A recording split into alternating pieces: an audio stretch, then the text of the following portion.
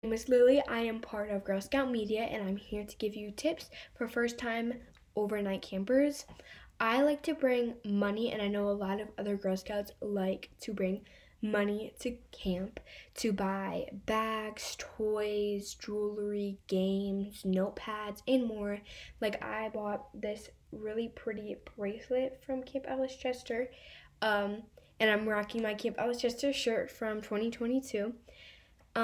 Definitely bring water bottles. It says that in the packing list. Bring water bottles. It can get super, super hot. When I went, it was like 100. So definitely bring a water bottle, but only bring water bottles that are not gonna leak. That are not gonna leak on you, on your bags, anywhere. Like, don't bring water bottles with straws.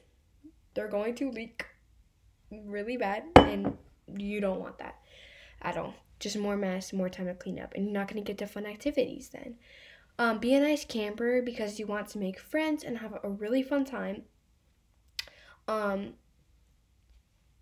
feel like that's kind of self-explanatory.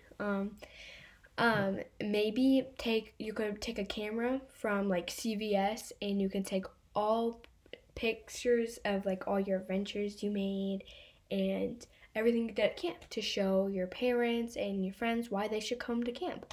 I did that one year and I loved everything that I got. All right, bye now.